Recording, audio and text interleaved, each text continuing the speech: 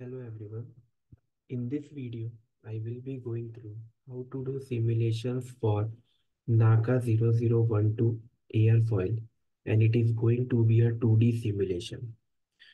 So I will be creating a series of videos where I will be explaining the simulations for NACA 0012 airfoil from beginning till end. So the first video will be where I will be explaining how to get the coordinates of NACA 0012 airfoil. Then the second video will be based on how to create the geometry using those coordinates. Third video where we will be doing meshing. Fourth video will be running the simulations. And the last video will be analyzing the results by creating some contours and plots. So let's get started. So the first thing which we have to do in order to simulate NACA 0012 airfoil is get the coordinates of the airfoil. So how, in order to do that, what you will do, you will open your web browser and you will search for airfoil tools.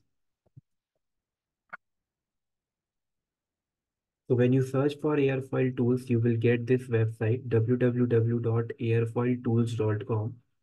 So just click on that website, and then in that website, either you can go for airfoil plotter, and you can see here in this airfoil option you will get a lot of airfoils. You can search for whichever you are simulating, whether it is 0012 airfoil or any other thing.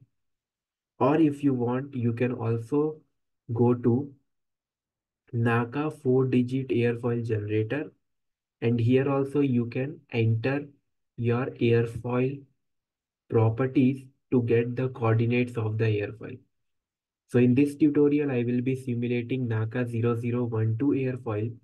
So for NACA 0012 airfoil, maximum chamber percent should be 0, chamber position should be 0, and thickness should be 12.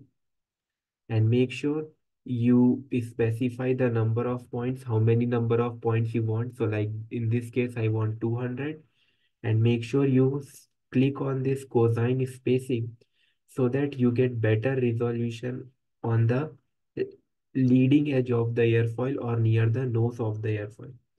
And make sure you click on this close trailing edge as well, so that the your airfoil will be a closed curve. Once that is done, just click on plot. So you can see I got the plot for NACA 0012 airfoil, and these are all the coordinates of my airfoil. So what you have to do, you have to just copy it using Control C, then go to Excel and then paste it Control V. Now if you see here, all the values has been posted in one column, but I want these to be distributed into two different columns. So in order to do that, what you will do, you will go to data, and then you will click on this option text two columns. So make sure this thing is selected delimit, then go to next, and then click on tab and space, and then click on next, and then click on finish. So you can see now I have two different columns. The left column represents my x coordinate, and y columns represent my y. Next third column represent my y coordinate of the airfoil, and these two we will just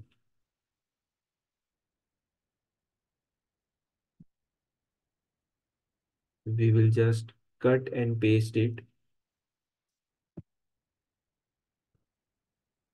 like this. Okay. Now, if you want to read the coordinates of any curve in ANSYS Fluent, your file should consist of 5 columns. So, but if you see here, we have just 2 columns. So what are other 3 columns? Let us try to understand. So let me insert one more column here. So your first column should represent the number of curves.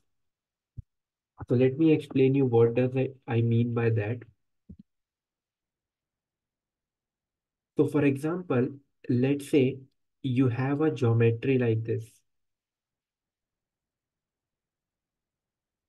So if you want, you can convert this geometry into different curves.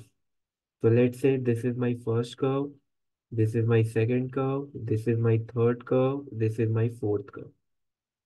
So in this case, I have divided my geometry into four different curves. But let's say you have a geometry, let's say airfoil. So if you want, you can convert this geometry also into different curves, or if you want, you can just keep it as one single curve. So remember, the first column should represent how many number of curves you are dividing your geometry into. So in our case, we will just keep one single curve for the airfoil. So there will be just one curve. So the numbers in my first column will be just 1. So I will press 1 and I want the same number for all the columns. So just double click. So just drag and drop here. You will get it like this. So you can see we got 1 for the first column. The second column represents the number of points. So how many points you have in that curve. So we have in total of 200 points. Then double click it. So you can see I got all the 200 points. Now, one more thing which you have to make sure is, if you remember, I told you that the airfoil should be closed. Now, how ANSYS will get to know that airfoil is closed? So first thing is your X, Y, and Z coordinate for the first row and X, Y, Z coordinate for the last row need to be same. So they are same in this case. On the top of that, this number should be 0. So make sure this second column number should be 0 and all the X, Y, Z coordinate for first and last column should be same. First and last row should be same so that ANSYS Fluent will get to know that yes, it is a closed curve. And in the last column, you have to mention the Z coordinates. So since we are simulating a 2D airfoil, so our Z coordinate will be 0. So all the columns will be 0. So just double click it. So you can see all the column values are 0.